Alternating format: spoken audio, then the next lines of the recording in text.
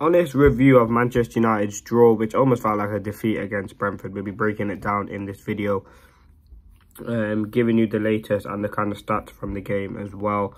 So don't forget to leave a like, comment and subscribe. Stay tuned for more videos. There's been plenty of videos out already, but this is kind of analysing one last time the disaster class that was that game at Brentford. We'll be, as I said, giving you some stats. I mean, it was obvious that we didn't deserve to win. I think any player, fan, pundit, everyone knew that we didn't deserve to win. The performance, quality that we showed in the game was barely anything. We didn't really give a fight. Half the players didn't really look like they were bothered. And listen, Brentford should absolutely destroyed us, maybe 3-4-0. The midfield got absolutely ran through. We were really bad in possession, and we just couldn't get any control over the game. Brentford had all the power in the game. And yeah, they absolutely destroyed us in the majority of the parts. If you could take 2 positives or maybe 3 positives from the whole entire game, Mount getting the first goal, Varane in the 45 minutes, but he did get injured, but it was only precaution. And Onana, I think they were the most three important players for Manchester United. I mean, the negatives, flipping out Rashford, yes, we know he says he cares, but just show it on the pitch. Like, he's saying in interviews that he cares a lot about the club. No one can question his loyalty towards the club.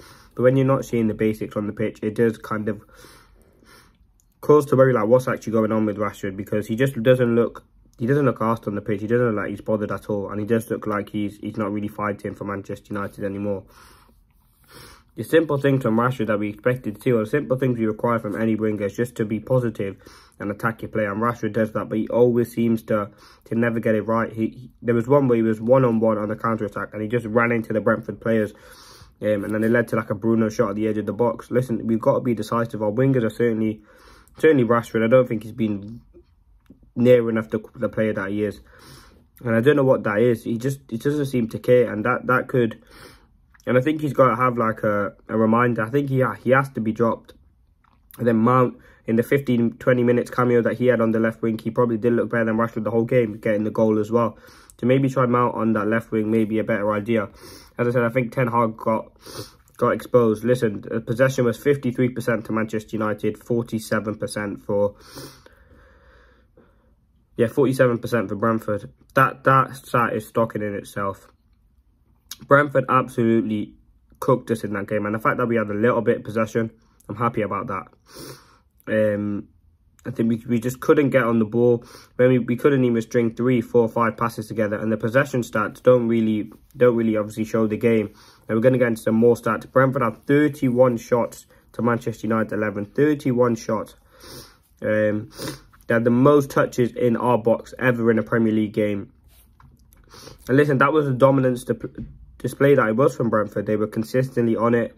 They knew exactly how to target Manchester United, and they did kind of pick up on our weaknesses, and they did kind of try and exploit that. I think with Erik ten Hag, we know what sort of manager we're going to, and performance we're going to get. He's stubborn at times as well, and that's not going to help him at Manchester United. I think he's got to look at the bigger picture now. We've got, what, 9 Premier League games left, and it's all about getting the results. We've got Sheffield in there, Arsenal in there, Brighton in there.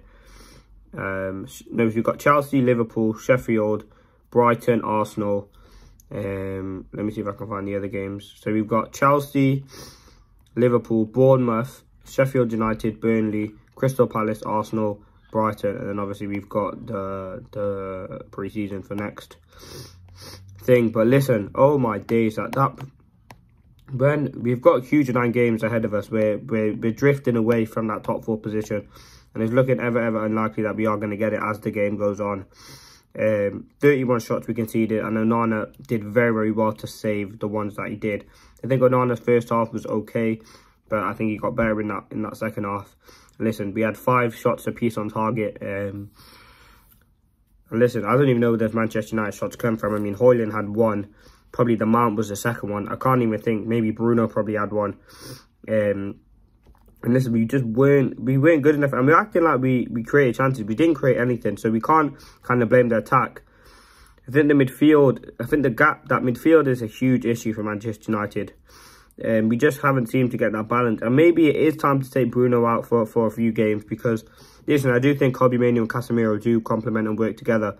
But is Mount, can Mount replace Bruno, or can Eriksen replace Bruno just for a few games?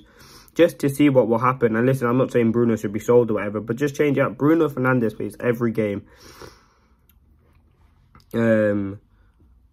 And listen, I don't think he has been very. I like him as a player, but he's not being anywhere near good enough this season, and that's a huge worry because he's a good player. And we know he can do it. We've seen it, but this season, whether he's burnt out, I don't know. He's just, the quality isn't there. In terms of tackles as well, they were all over us. There were more aerial duels, 28 to our 17. They had more tackles, we had more passes completed. We had more total passes, but they were probably just ours around our own box. Listen, not happy with the performance. But yeah, the United lead slipped, and again, it just wasn't good enough. So Erik ten Hag did get exposed. This is kind of the honest Brentford review, as we always do. Leave a like if you enjoyed, comment, subscribe if you are new. And listen, let's see what happens. It was a disaster again against Brentford. We're a very, very inconsistent team, and that's not going to help Ten Hag. But thanks for watching.